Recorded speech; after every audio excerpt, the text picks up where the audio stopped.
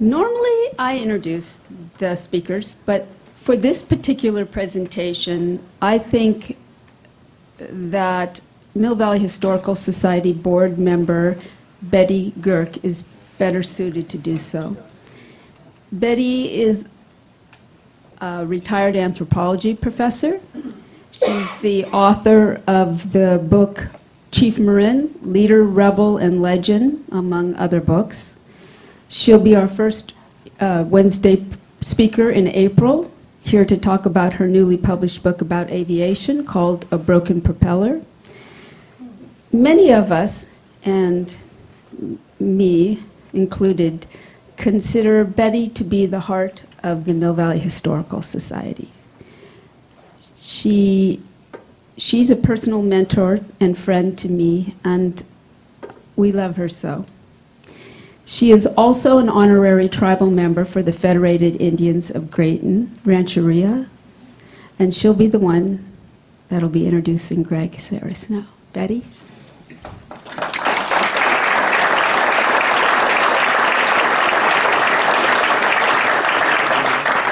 Thank you, Deborah. Wow, what a lovely crowd. How very nice. I'm honored to introduce Greg Sarris this evening. As chairman of the Federated Indians of Graton Rancheria, he represents the Coast Miwok and Pomo tribes, southern Pomo tribes, and the ancestral land included all of Marin County up to including southern Sonoma County. Mill Valley's connection to the Coast Miwok is significant. One of the past leaders of the Coast Miwok was Chief Marin, who was born over 230 years ago here on Locust Avenue in Mill Valley. Greg Sarris is a man of many talents. Armed with a Ph.D. from Stanford, he wrote the award-winning collection of stories Grand Avenue, which became an HBO miniseries. This was followed by the novel Watermelon Nights about Santa Rosa. And now, with one hand, he's shepherding the tribe as a tribal chairman, and with the other hand, he's teaching at Sonoma State, and with another hand, he's helping a tribal member with a serious health issue, or working with the town of Santa Rosa, on environmental conditions. And there's also the hand that's advising literary groups, and one that's receiving an award for a public television series, and a hand that's reviewing and rewriting scripts for Sundance Institute. However, the hands that I remember are the ones that he held out to tribal members in the early 90s here in Marin County. Local people were concerned that another tribe was coming in and building on their property on Coast Miwok land. And Greg was called and helped bring all of these people together, many of whom hadn't spoken for a while, many of whom were somewhat reticent about stating that they were indeed Coast Miwok Indians because of past prejudices. And many who hadn't seen each other, as I said, many hadn't seen each other for a while. So he held out his hand to help, and he gave voice to the local Coast Miwok people and listened to their stories. He helped to create a sense of unity and encouraged them to seek recognition as a tribal nation from the federal government.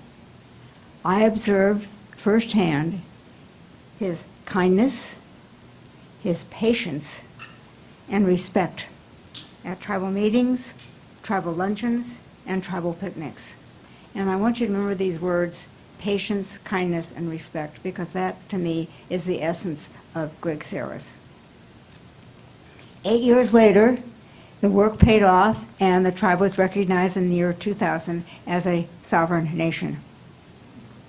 Greg is a masterful storyteller whose productions are rich in authentic details as well as suffused with gentle humor.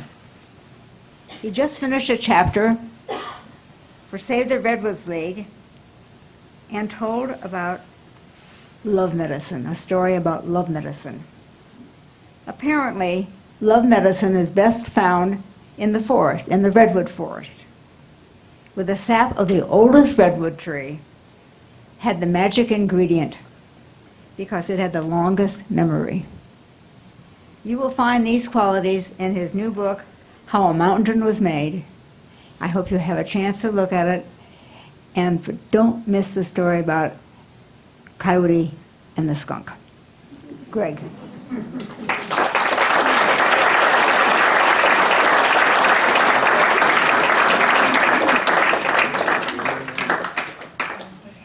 There's only one thing she said that wasn't true, and I have to admit this because my assistant Angela Harden is here, and my cousin Tucci Colombo is here, tribal citizens.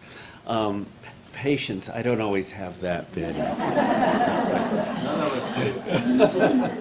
So, because I could just see them, the two of them rolling their eyes, and my good friends Mark and Jane Chapatari might be rolling their eyes also. In any event, one of my mottos with the folks are always take the high road and try to hold on and all of that. We've had a pretty bizarre and interesting history. I want to start tonight, since you're the Historical Society, to just talk a little bit. I don't know how much you know. You've had the honor of having Betty Gerke amongst you, so you know a lot about the local history, a lot of the local Indians. But for those of you who don't, I'll give you kind of my 3-5 minute overview of the folks who lived here as a way to lead into the stories and to tell you what you might not want to hear about Mount Tamalpais, under whose shadow we sit. But in any event, it's interesting to note that at the time of European contact in this area, Marin, Sonoma, and Lake counties, parts of Mendocino County, was home to the densest population of native people anywhere in the New World outside of the present site of Mexico City, and that's only because that was the Aztec capital. There were more people here speaking more languages than anywhere else in the entire New World. And many of those languages were as different as English is from Chinese. Let me begin by saying there was never such a thing as a Coast Miwok tribe or a Pomo tribe. Those are classifications by linguists. Linguists classify groups of people by language families. So for instance, Coast Miwok speakers, which are basically from a little north of Petaluma or Katati, south to the Golden Gate Bridge, that's a Penutian language. And parts of the Penutian language go up to Alaska, Canada, the Midwest. And then the Pomo, which are north, that's a Hokan language. And those languages go into the Southwest and into Oaxaca. In fact, in Mexico, many of the native Oaxacan languages are related to Pomo language. They're similar. I mean, it's quite a distance. And then another interesting factor with the Coast Miwok, all of the Coast Miwok folks in this area and say up to Bodega Bay could understand each other. There were variations within that language that were about as different as Old English to modern English, let's say. Whereas you go to the Pomo areas, the coastal Pomo could not understand the Lake County Pomo. Those languages would be as different as, say, French to Italian to Spanish, something like that. There was much more variation within that language family.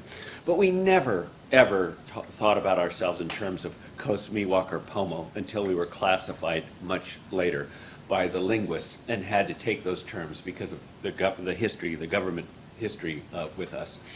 But we mostly always associated, we lived here in small nation states, 500 to 1,000 people, with often a couple central villages and then many smaller temporary villages that we'd move to in the summertime, and so on and so forth. Often your Aboriginal territory was no more than 20 square miles, and you often didn't go further than 30 miles from your original village your entire life.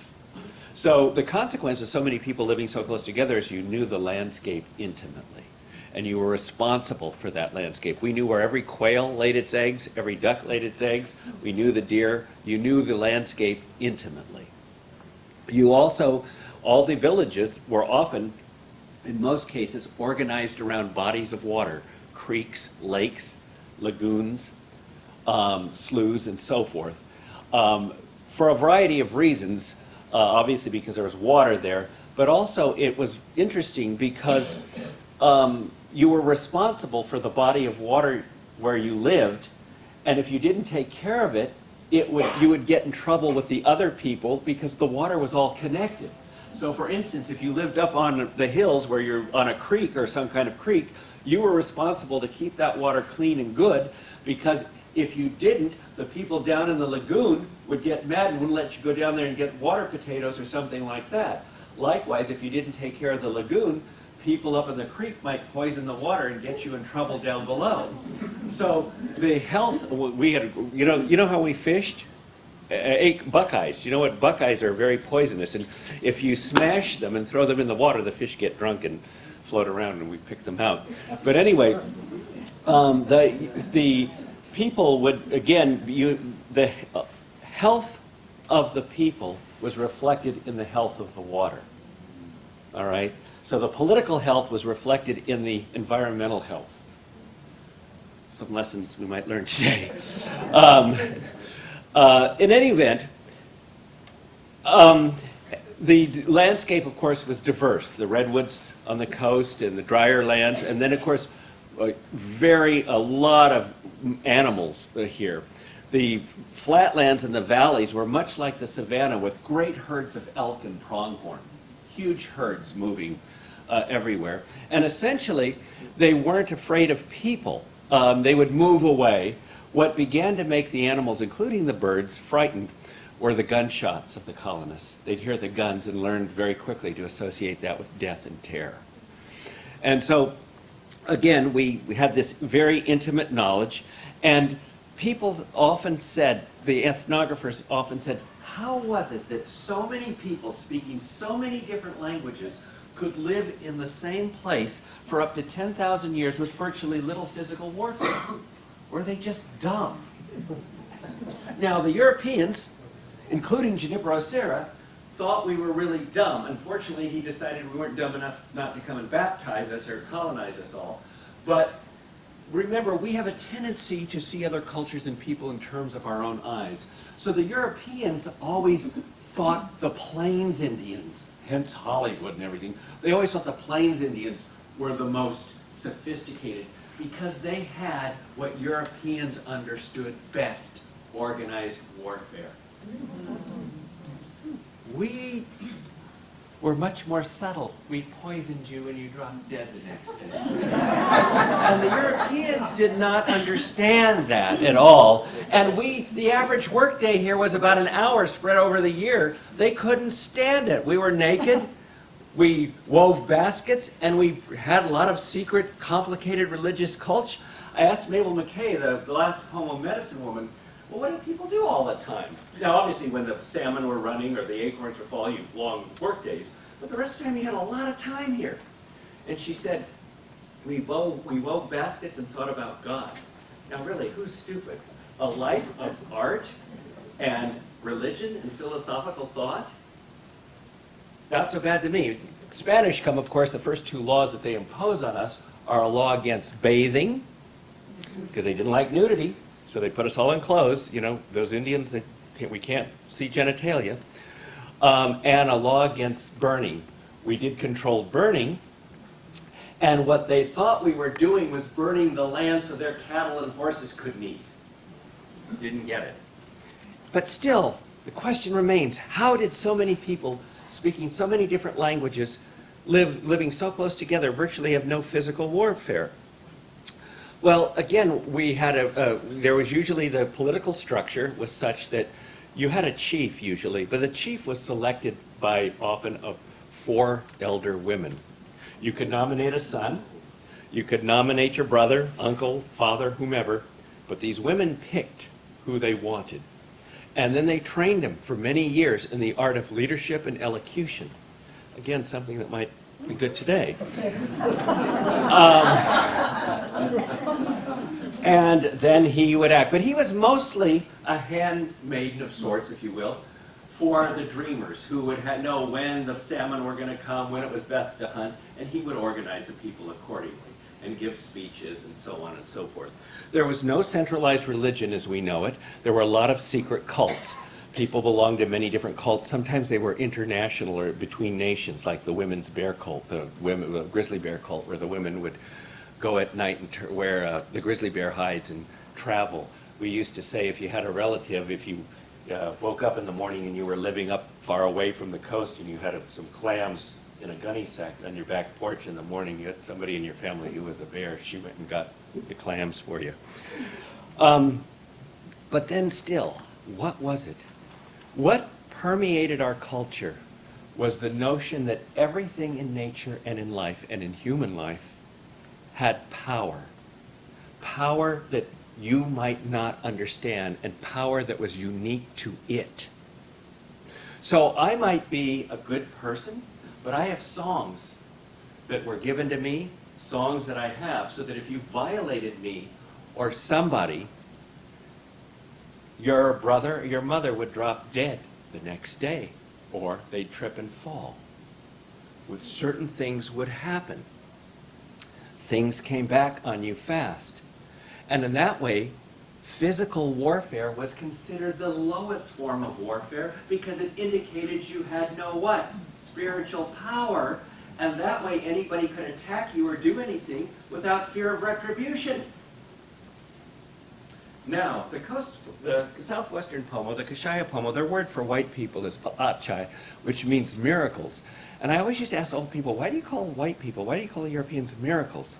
And they said, because when they were coming here and they were killing people and chopping down trees and damming up the water and killing animals, instead of getting punished, more of them kept coming. And we thought they were miraculous. But of course, as we know today, everything is poisoned. It's all come back. It just took time. There's not a body of water anywhere that you can drink outside. It's all poison. The air, everything. It's all come back. So again, there's not a racial component to karma, let's say. All right. So, you know, and again, we then suffered, as I'm sure Betty's talked about, the brutal history. The second to the last mission that was here was in San Rafael and then Sonoma, and we were moved and shunt around and so forth. The Mexicans came and they duplicated basically the Spaniards and the Portuguese slave model that was used throughout Central and South America. Now, because they're Catholic, the Pope would not let people have slavery, right? That was forbidden. But they got around it very easily. They created, in South and Central America, indentured servitude, vagrancy laws, and convict leasing. All right? So you had to belong to somewhere, you had to have a tag. Otherwise, if you were walking around, you go in jail. If you go in jail, we sell your labor. Indentured servitude. You can't live on the land unless you're working for me and paying rent. So the Mexicans came here, and once we were released from the prisons, that was a slip. The missions were secularized. The missions were secularized.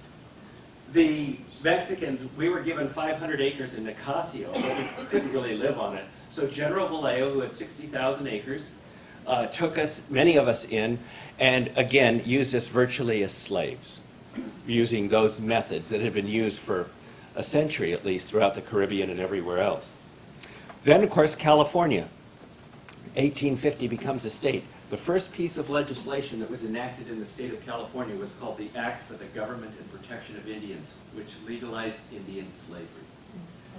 And guess who helped draft that law? The very man who was defeated by the Americans, General Vallejo, because he knew it so well. Using vagrancy laws, convict leasing, and indentured servitude. That law was not repealed until 3 years after the Civil War in 1868, so that my ancestors were sold in Santa Rosa. On Saturdays, their labor was sold, and so on, and, while African Americans could own land, and here in California. Pretty ugly history, and then we had to live wherever we could after that. To make a very long story short, so I can get to the good, fun reading and so on and so forth,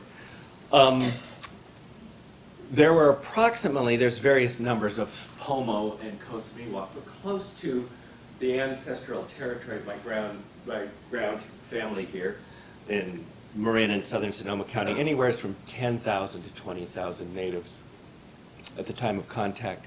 Today, of the 1,400 enrolled members in my tribe, all of us are the descendants of 14 survivors, all of whom were women, who were either concubines or wives of early Spanish, Mexicans, or Americans. Tooch and I go back to the same woman, Supu, who was 14 years old when General Vallejo took her from the Aboriginal village. 1700, all our family. Yeah, she was taken from the village by General Vallejo. She's from Petaluma, which means slope ridge. There was an Indian village. It means in Coast Miwok, slope or sloping ridge. Vallejo took her into his fort here. The Mexicans were quite brutal to the young girls. She walked 50 miles barefoot up to the Russian territory, Fort Ross, and there had 3 children by a man named Komshatal, who was what they call a Creole. He was Indian, Aleut, and Russian. And then when the Russians abandoned the fort in 1842, she went down and became the maid/mistress for Captain Stephen Smith, who had the first steel mill. And Tooch comes from that line. I come from the bad, mixed other line. But we all go back to the same woman. And that story is quite pervasive throughout the tribe. Anyway, it's miraculous that the stories somehow persisted. And until 1878, Tooch's aunt, she was the last fluent speaker of Coast Miwok. And now, of course, we're reviving the language. But it's amazing that stories were passed down in the families, and despite this history, the language, the stories survived. And there used to be cycles of stories that people would tell in the winter, where the stories would go on, and they would tell them all night long, and so on and so forth. And one of the things I wanted to do is create for my people, first, they were published in the tribal newsletter each month, a cycle. I wanted to reimagine a cycle of creation stories. The creation stories about Coyote took place in a time before this one, when all the animals were people. We have the complete inverse of this whole notion of evolution that we ascribe to here. You know, Indians joke, they say, if you really want to know what white people think about, look and see who they think their ancestors are.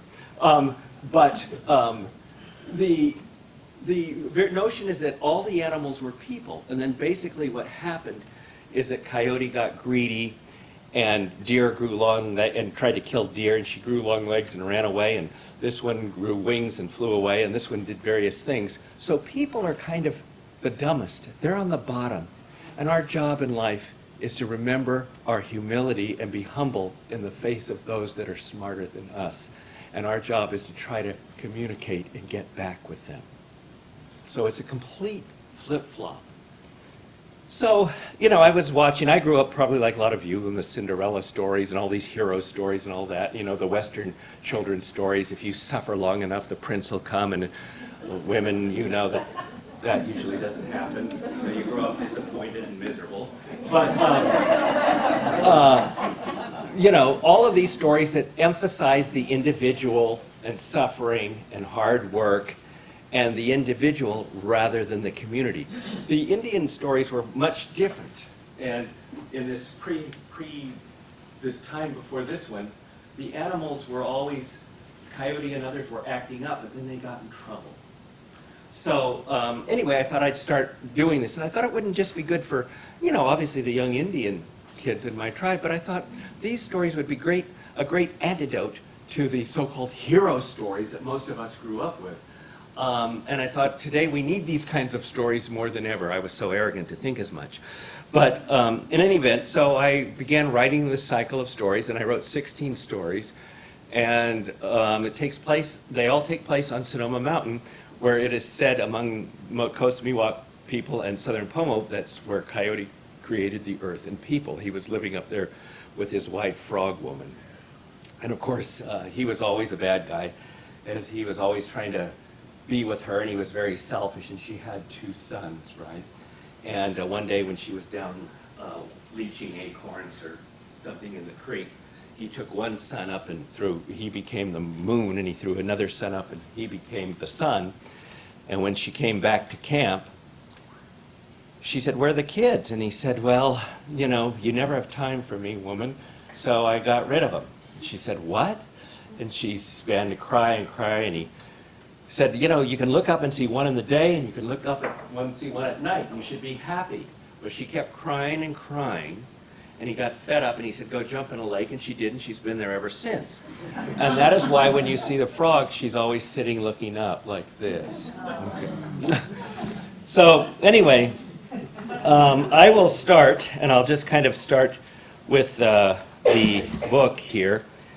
And I'm trying to find my other notes, which I am not finding. Hold on one second.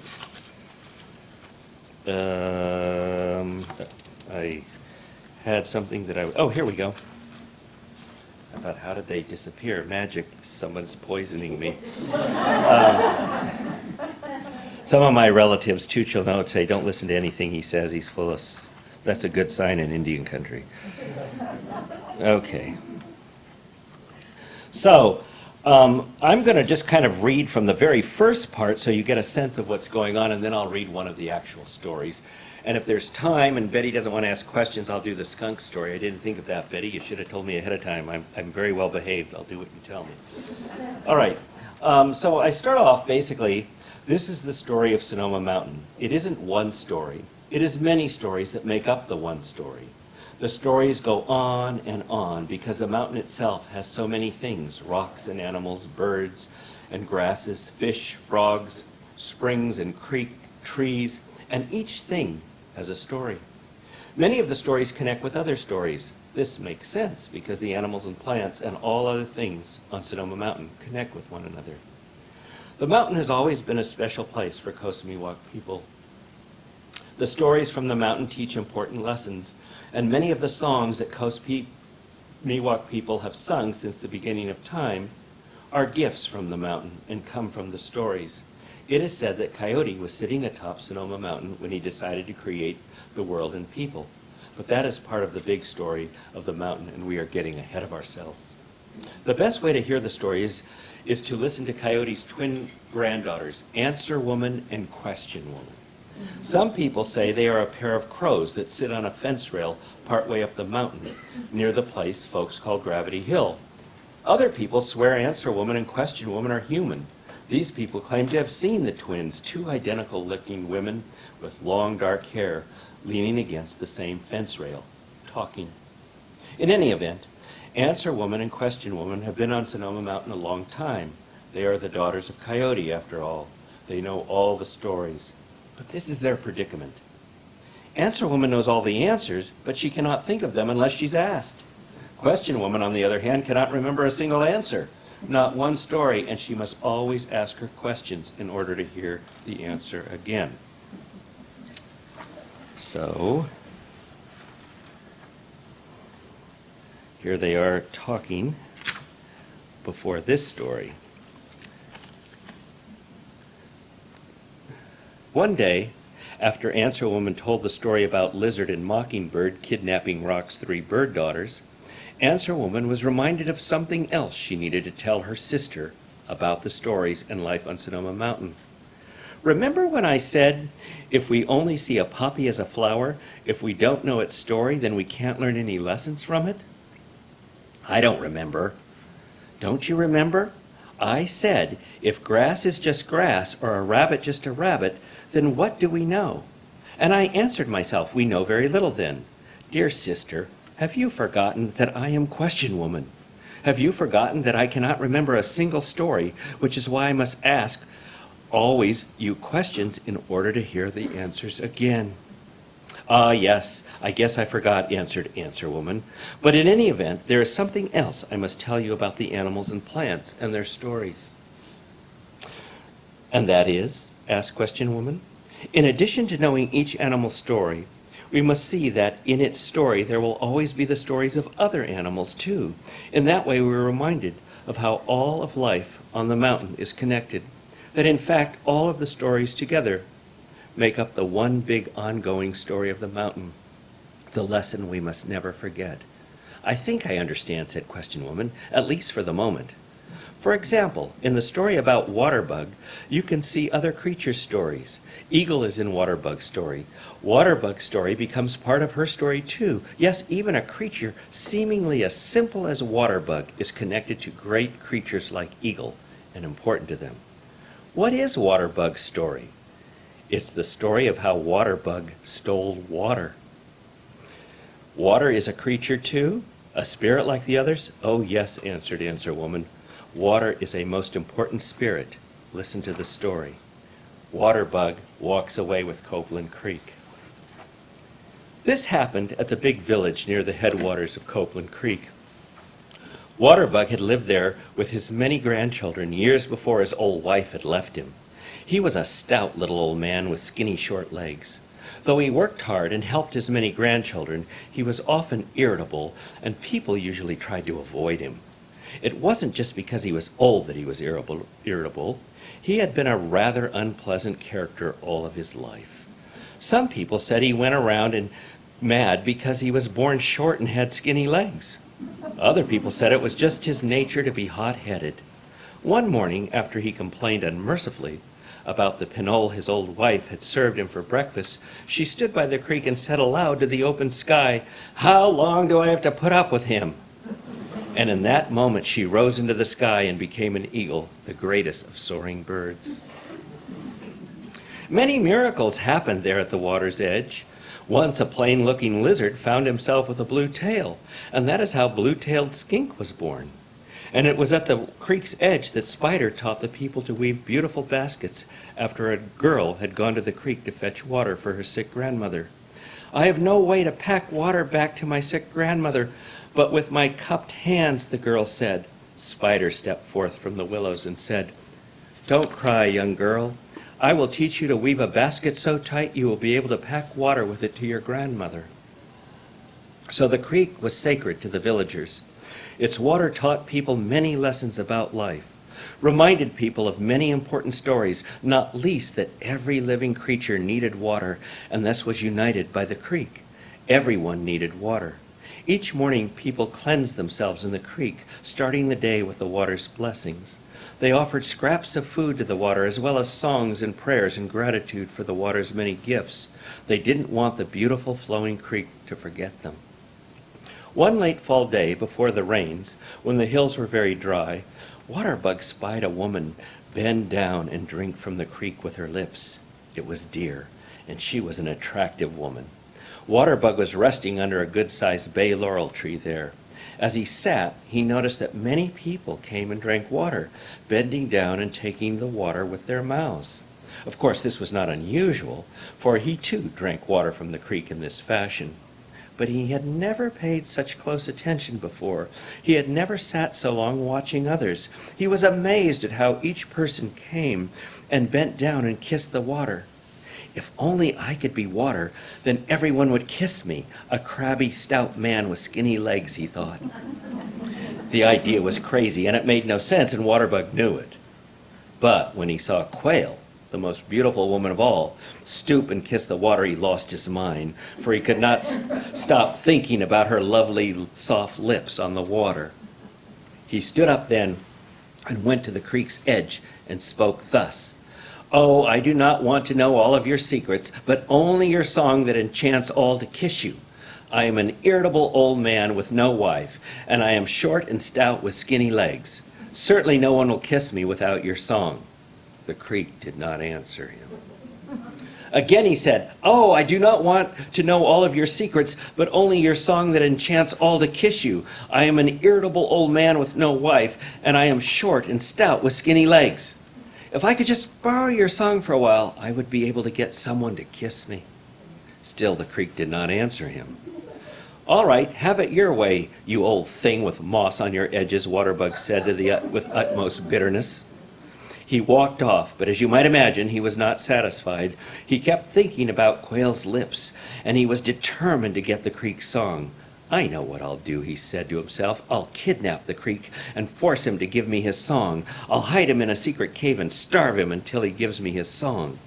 which is just what Waterbug did, but not until he had made careful plans. He had to make sure that no one saw him kidnap the creek, and that he had plenty of time to get to the far side of the mountain with his prisoner. Since night was the best time to carry out this deed, Waterbug figured he would only have to worry about the folks who traveled about after dark, such as raccoon, bobcat, and owl. An expert fire maker, Waterbug called these night creatures together and offered to teach them how to make an enormous bonfire. Thus, while teaching these night fellows, Waterbug made an enormous bonfire around which they immediately began relaxing and telling one another stories. Then Waterbug hurried off to the creek. He built a dam and then pushed the dam closer and closer to the creek's headwaters until he was able to fit all of the creek's water in a carrying basket. Thus, with the water in his basket, he trudged to a secret cave on the far side of the mountain. "Now you will give me your song that enchants all to kiss you," he said to the water trapped in his basket. Water said nothing. "All right, have it your way," Waterbug said angrily. "No one will find you here and you will starve and die." In the morning, the villagers were alarmed to find that the creek was gone. All that was left was a trail of sand and dry rocks. "What has happened?" the villagers cried. "Have we offended our beloved creek in some way?" Days and nights went by, and still water did not return. The villagers stood on the dry sand and prayed. They offered good panola and fine baskets and necklaces, and still there was no water. "What are we going to do?" they wondered aloud. "We will die of thirst, each and every one of us, and the mountain will turn to stone." Meanwhile, Waterbug hiked to the secret cave each night and asked Waterbug for a song. Water trapped inside Waterbug's basket was growing smaller. Soon there would be nothing left of him. He would starve and die, just as Waterbug had said. He figured he had to give Waterbug his song, for if he did not, he would surely die, and then there would be no chance of him ever making it back to the village again. "All right," he said at last, "I will teach you my song." And he sang thus: "Bending to me, you see your love. Bending to me, you see your wide open eyes. Everywhere I go, like that, hey, hey, hey, hey." Then off went Waterbug with the song. However, nothing in the village changed. But then why would it? Waterbug had left water trapped in the secret cave and forgot about him there. Soon it was winter, and still there was no water in the creek. It rained, but the creek remained a trail of sand and dry rocks, unable to collect the water that fell from the sky.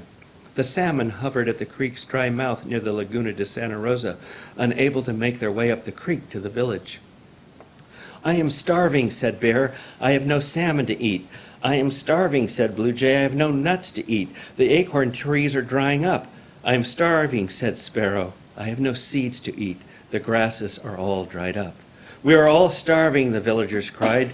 "We are all starving, and we are dying of thirst." They continued to pray and sing songs and make offerings to the creek, but to no avail.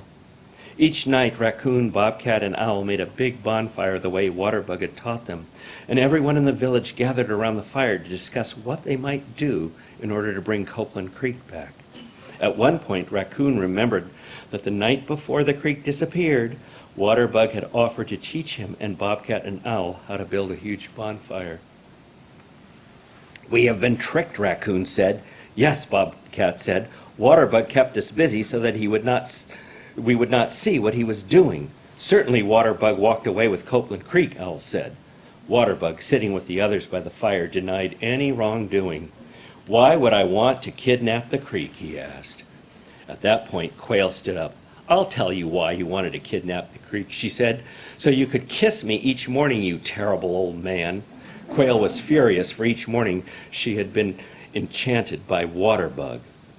Now Waterbug knew his secret was out. "All right," he said, "I will bring water back to the creek."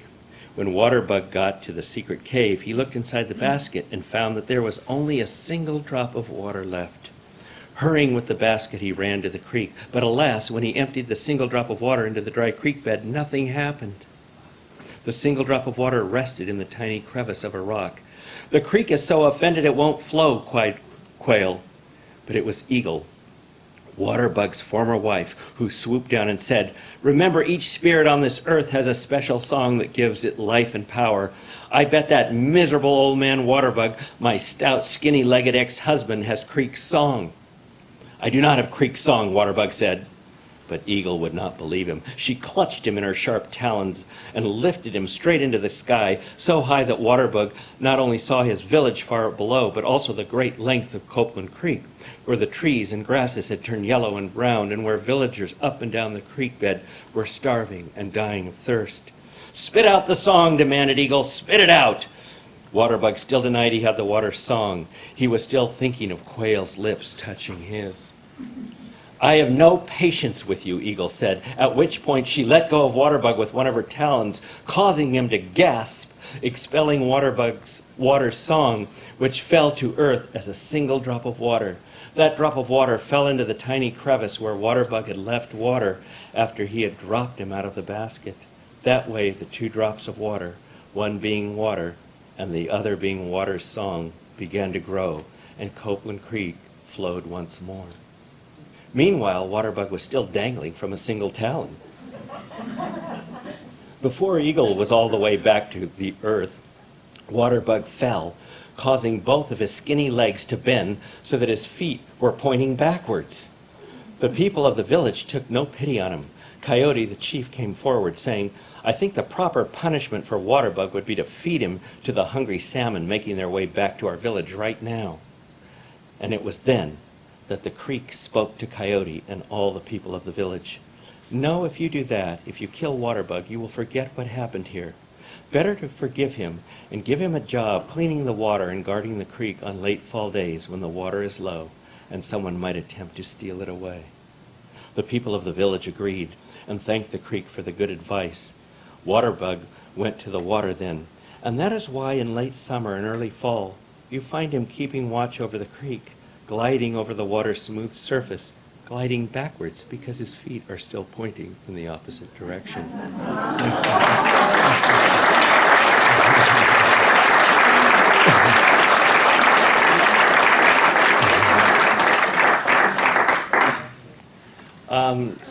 Betty, I don't know how much time I have, and if you wanted to ask questions or other people wanted to ask questions. You're the boss. Hear another story. Would you like to take some questions now? Yeah, I'll do questions or whatever you want. I'm here. So, another story? Yes. I have two questions. One is, what is pinole? It's like gruel where you mix together seeds and like if we have kind of pinole now in the health food stores where you mix together it's different seeds and things, and sometimes we used to boil it and soften the seeds and eat it mixed together. Sometimes just dry. And the other thing, did you make these? Oh, I'm sorry. I'm so sorry. I usually am good about repeating the question. The question was, what is pinole? And you just had the answer. Feet backwards, mind backwards. Okay. Did you make up these stories? Are they, or are they like syncretic with bringing together? I've heard some of them are totally imagined. Others are parts of things, stories that I've already heard that are parts of a cycle. That we used to tell them in cycles. And what happens, the question was, did I make them up or how much did I make them up? What happens is what we have left from a lot of the stories is what ethnographers collected. And usually they're just slivers. Many of the ethnographers and linguists were just going after language that they wanted to translate and record. And so we have slivers. We don't have whole stories. And then, you'll have a sliver of a Coast Miwok story about fire or a hummingbird, and that was collected by someone here. And it may have just been somebody talking, or it may have been, but there were always tons of stories, and they were cycles, long stories. And so what happens is we get, say the hummingbird story becomes the Coast Miwok story. Again, what we're doing is tending to read this like Genesis, fixed text, and there were never fixed texts. Okay. Yes? You said you would tell us something about Mount Tam that we wouldn't like. Oh, Mount Tam, yes. I've been putting it off. Okay. Well, this is what we believe. Well, I believe this. I don't speak for everybody. But Sonoma Mountain is a very sacred good place to go up, and people would get visions and the songs would come from there. And I want to explain this a little bit. Mount Tamalpais was a poison mountain. That's where the poisoners went to train how to kill. All right, you learn there and how to do things. So I remember once in the 60s, there was a big rock, Janis Joplin, all of them were up there, and all those kids went up there, you know, having a good time, and my aunt told me, don't go there, that's bad luck, unless you want to do something bad. Now let me tell you a little bit, though, qualify the poison. Of course, we used to joke, we'd say, because all these people are going up there to get married, and we always say, that ain't gonna last long. The notion of poison, and that, you know, you hear that, and what happened is all things had power, and there were some people who were very powerful. Well, with the dawn of Christianity, you suddenly get this polarizing or bifurcation of good and bad that we didn't have. And the Western tradition tended to read it that way, and once we were missionized and Christianized, we tended to see a lot of the poison as bad or evil also. So we were scared of a lot of these people, and we cast them as evil.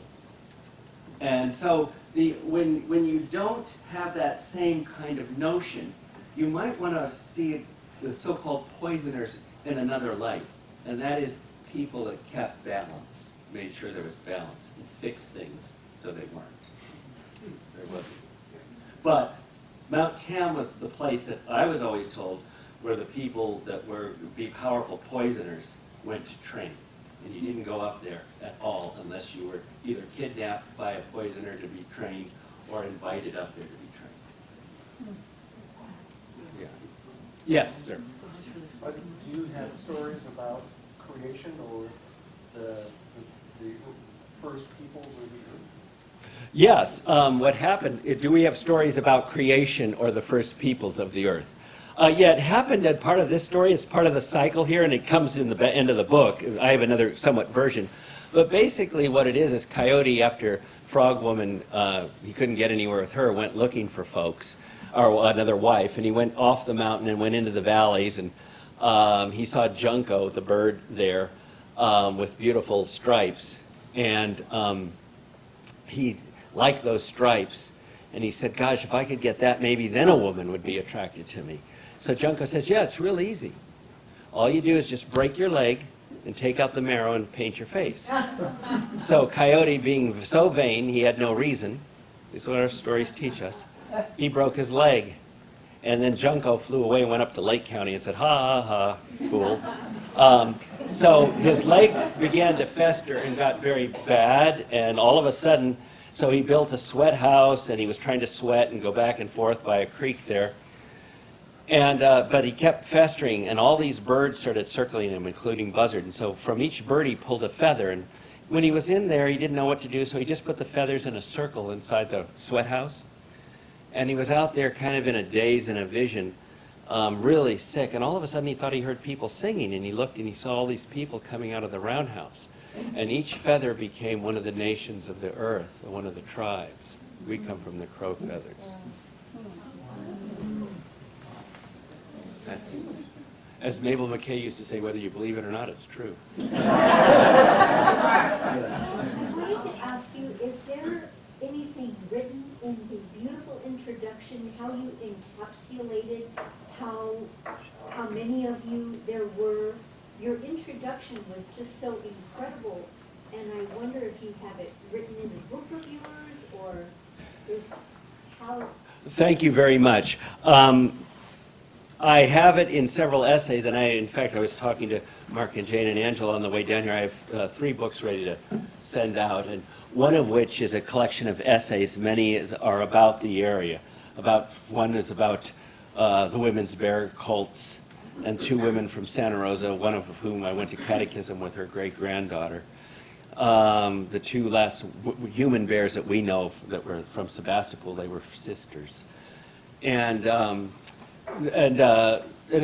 wrote about our great-grandmother, Maria, or Supu, her Christian name was Maria Checa. I wrote about her called The Last Woman of Petaluma, and I talk about the culture there. I've written about Tole Lake, and I've just, Betty's just got the last recent article that's going to come out from the big book that the League of Redwoods is doing about the redwoods, called The Ancient Ones.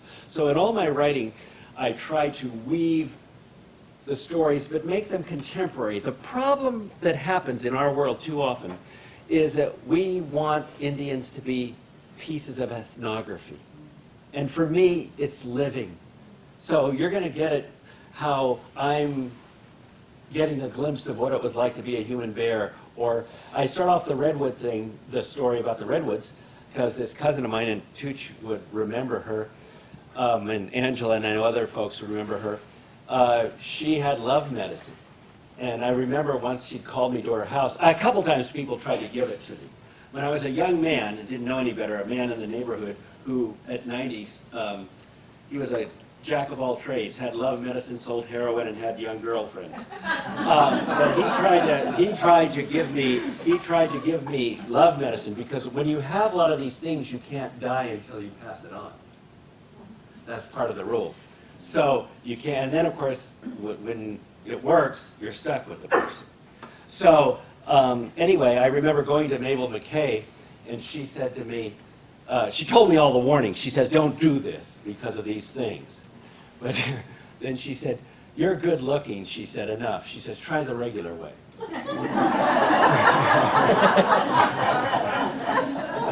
But anyway, the way I actually start the essay, a long way around to start the essay, is that I went to see this. She actually was a cousin of mine, ours Tooch, and she wanted me to take her to teach me love medicine. And she'd used it. She told many stories. She was a character, and she talked about how this husband had left her for a younger woman. She was at the Kashaya Reservation. Her husband found another woman up at Point Arena. And she was crying and all of that, and her old aunt, wanting to pass on, they watch when you're weak, they watch when you're weak, said, I can help you get him back. I'll teach you this if you'll take my song.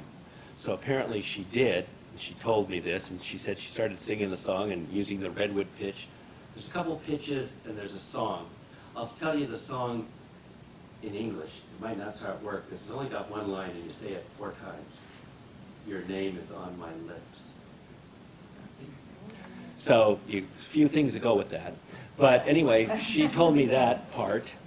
And then she told me the story about how this guy, when she started using this love medicine on him, started following, showed up on her back porch in the middle of the night saying, oh, please take me back. Please, sweet one, I'm in love with you, all of this. She said he followed her even to the movie theater in downtown Santa Rosa the old days. And he was sitting behind her, just kind of breathing on her neck. And she said, during intermission, she says, you know what I did? She said, I pulled up my dress, bent over, and said, kiss my ass.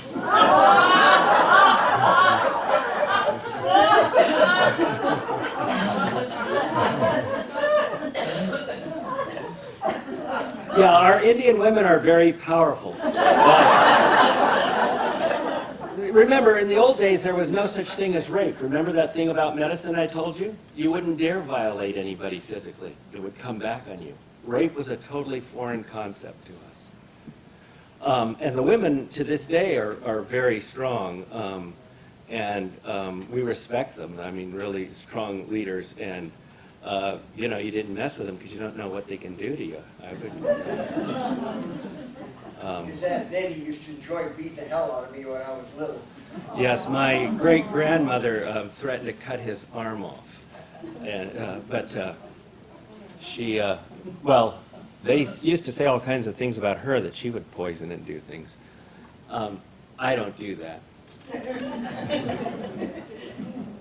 But never believe anybody who says that.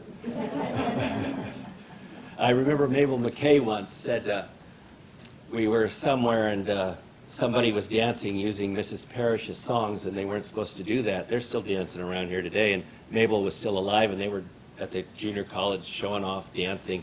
They saw Mabel coming, and in the middle of their songs and singing, they got up and they just stopped singing and ran away from the crowd. I said, Mabel, what happened? And she says, they think I'm going to hoodoo them. And I said, well, Mabel, you wouldn't do that, would you? And she says, no, but I don't know what the spirit's going to do. As my great aunt Susie used to say, this business, Indian business is kind of kooky, ain't it? Yes.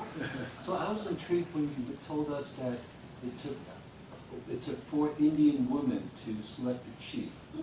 So tell me more about that. I wasn't living in those days. The question is about the 4 women choosing the chief, who would be the leader.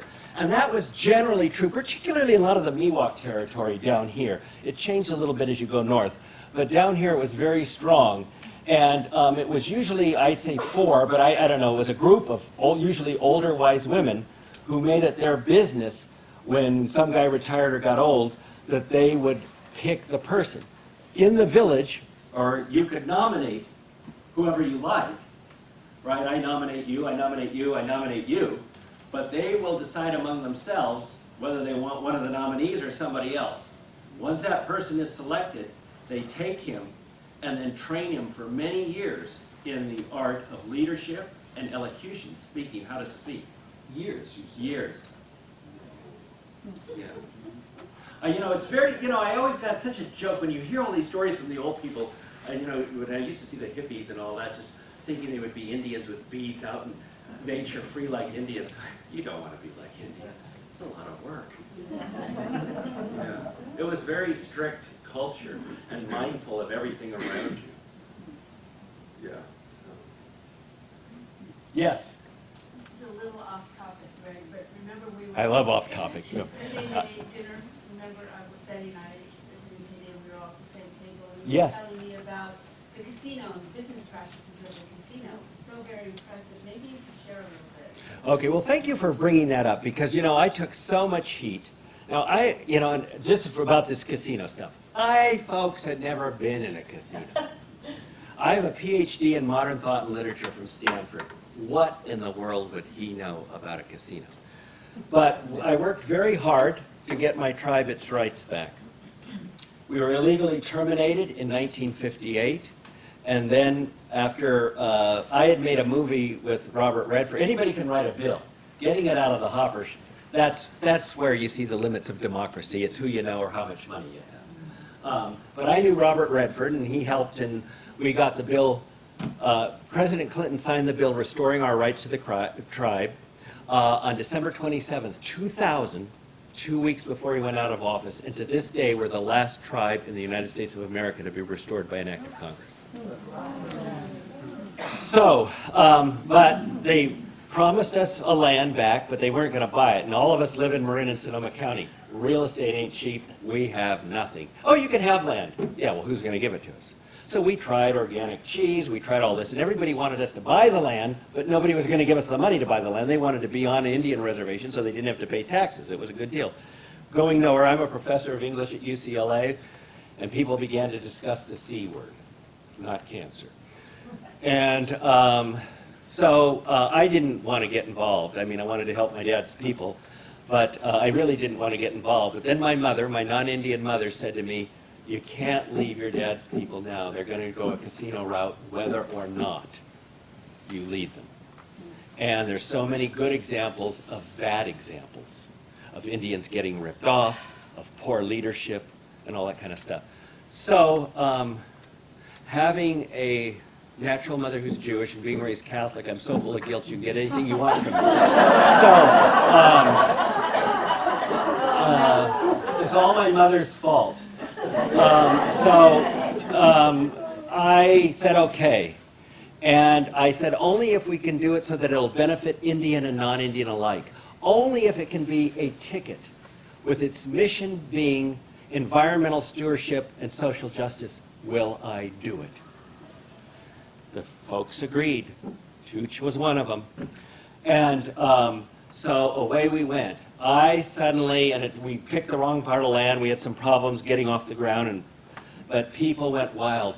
Indians in casino, that's not being Indian. Well, since when is Safeway Mormon? All this kind of stuff that comes up, there's two stereotypes of the American Indian that persist. The fallen nature god. They love us to weave baskets and talk about nature and all of that as long as we're defeated. But once it becomes a question of power, territory, the other stereotype gets in, for wagon burners.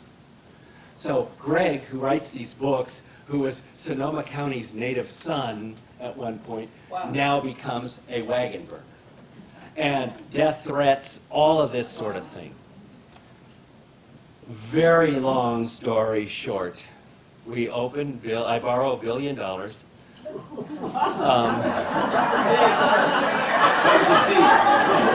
a B. Yes, B, that's a B. Build a casino. And I'm very proud to say that I did a precedent-setting compact with the governor where Jerry Brown allowed me to give you have to do a revenue share with your profits to the state. He allowed me to give the bulk back to the county and the city for environmental restoration and social justice issues. But practice what you preach. We currently have 2,000 employees in the casino, all of them working 20 hours or more a week, and that's 2,000 of them that are doing that. All have the Kaiser Gold Cadillac plan. They and their families pay nothing out of their paycheck for full coverage. $10 deductible for brain surgery or aspirin. Eye check every year and glasses. $2,500 deductible, non-deductible each year. You can use it for orthodontial. We feed everybody, breakfast, lunch, and dinner 24/7. And the impact on Sonoma County, which is notorious, of course, it's the wine country, where they've been exploiting the Latinas something awful in the hotels where they work over the weekends and then not during the week and get nothing, is that they've had to raise the salaries because all the people are coming to Graton. Now, my next target, the vineyards. We are now planting huge organic gardens. We're started, and farms. And in the casino, because it's federally regulated, you can't hire undocumented people. But on our farms, and the county can. So they will pay the people who work on the farms the same benefits and wages that we give in the casino, and that way I will stop the horrible exploitation that's going on in the vineyards right now. So, and as you know, yes. I want to say something. Oh, you work there! She works there! Oh my gosh, I don't like this. I didn't say something. It's not. I didn't just, it was not a plant. This was not a plant. I haven't been to any of his talks, but I have to say this. Check this out. They do. Okay. I love each of you. Check this out. I'm going to try it real quick, but I was born in Nevada and I've never moved away very far, and I wrote a little card just saying best wishes with your book. I'm not the greatest speaker or writer. I started with one card that I had at my house. I got to go back a little bit. I was in a casino and I was walking down the hallway and it said, like us on Facebook. And I'm like, I'm pretty sure I did that, but I'm not sure. So I went home. I got on Facebook to make sure I had liked, and I did. And then I binge watched, because sometimes I stay up late, you know, because I'm already staying up till like 2. I watched a whole bunch of videos that you've recorded from the casino, from the beginning, from everything you just talked about. So the only reason I'm doing this is I feel like it was real appropriate to the moment. So, and one thing you don't know that I don't know, one thing you don't know that you don't know that I didn't know, I didn't even know about the organic farms, and my daughter, who got a full ride to Wellesley, who is very intelligent, who's been to the Peace Corps and everything, came back and was working on an organic farm that's been in Marin for 12 years, right? And the guy wasn't treating the workers right, Greg, and she was feeling really, really torn because she's really into equality. Limousine liberals, you gotta watch out for them. Shoot, dude. And so she was living in a yurt on the farm, and she was the only one who had medical and all this other stuff. So this is just funny. I love his sense of humor. The first card that I wrote, I started and I wanted to say so much that it got really crazy, and I'm like, oh my God, he's gonna think I'm nuts, dude, because it wasn't very well like. Organized. No, I know, not only because I know you're like a literary, like, and you speak really well. And I know you would. Nobody will write me a love letter. They think I'll correct it. I'm just saying. So anyway, one of the things I said is, you know, I was born in Nevada, but I love working at the casino because all the people that I've met there from all over the world, and different cultures, Philippines, Cambodians, just everybody. You know, I mean, I'm like a Anglo mutt you know, kind of more, I know I'm German, English, Irish, Swedish, but just the information on what happened with colonialization. And I just watched a whole bunch of your videos in a row, so my brain was like, and so, you know, and, but I can say that I wanted to just say, I really appreciate how you treat everyone that works I for try to you. learn all their names. You did I'm telling you, yeah. No, I go there every night. Oh, yeah. And I told him one day I was in the casino, I said, dude, you know, because we have soft serve ice cream, and I love it. And with sprinkles. yeah, and so I was like, he said, yeah, at the casino they treat everybody so well. After about 3 months, we have to give them a bigger size pants. That's the only They're being taken care of. And you can read this later, but I'm gonna get one of your books, and thank you for letting me say something, okay? Oh man, my heart's pounding. I saw you back there. Isn't she supposed to be at work? And also, you know, like I'm gonna get something, so it's like I could do another. I'm getting taken care of, and I already raised my kids, so they're not. But you know, I can have freedom to do other things and still have. Do you know how much it would cost somebody to have medical insurance alone if they had their own business? Like, there's people there that are doing other things, but they're also being taken care of. And I want that. That's a big deal. And I just wanted, this kind of in a nutshell says, thank you for fighting for everyone else's, you know, rights and benefits, and that I'm really benefited by that. And what I feel is that as a leader, this goes on with the Indian spirit, is that, you know, you go from this one thing, what you just said about all of a sudden you're a wagon burner or something, is that I would want you to be protected from any of that energy coming your way, because I know in my heart that you have taken care of so many people. You're doing it right now. Okay, thank you. Thank you. I just really... Thank you. All right. She's not a plant. No, he didn't know. I've never... And I didn't even know that question. Usually I won't go that. Tell us more about the social justice you guys are doing. Social justice. Well, just down the street we had something very special. Any of you, I'm looking at this crowd, most of you have heard of a person named Joan Baez?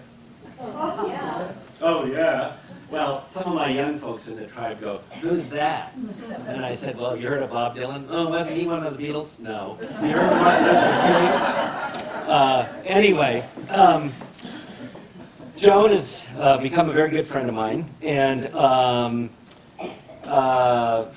with her action on behalf of American Indians and so forth, and she was very taken with the whole program. She did a series of paintings, beautiful paintings of 16 paintings of the folks that she's worked with over the years in social justice, Martin Luther King, all of them. They were here at the Seeger Gallery right down the street. Remember those? The tribe bought all of them. And we are going to hang them in the Social Justice Center, which we're building at Sonoma State University, where they will be archived in perpetuity. We're also going to produce a film that she's doing. And I guess I can tattle on her. She partied with us a couple nights, including New Year's at the casino. I said, do you want to go somewhere quiet? She goes, no! So, the first time she came, it was wonderful. It was a year or so ago, and it was on Martin Luther King Day. And I thought, okay, because I have questions about the casino. I mean, we're just now doing we have no smoking in the hotel or no smoking in the restaurants, so we have non-smoking sections. But we're now building a whole non-smoking gambling section. And there's things that I don't like. I mean, I wish there was no gambling but no drinking. And I mean, the wineries never talk about the drunks or alcoholism, but somehow somebody can make judgment about people who gamble. But anyway, she was here on Martin Luther King Day a year ago, dancing at the sports bar, and I thought, okay, Greg, it's okay. Joan Baez is in your casino. Yeah. So she's a wonderful person, a fabulous person, and so yeah. What more? I think we're ready to close up and sell some books. That would be great. And I wish I'd bought Betty. Next time, do another event, and I'll do the skunk story. Wonderful, thank you. Thank you, Betty, for the introduction. And thank you. Thank you guys. Thank you all for coming this evening. Stay and buy the book. Thank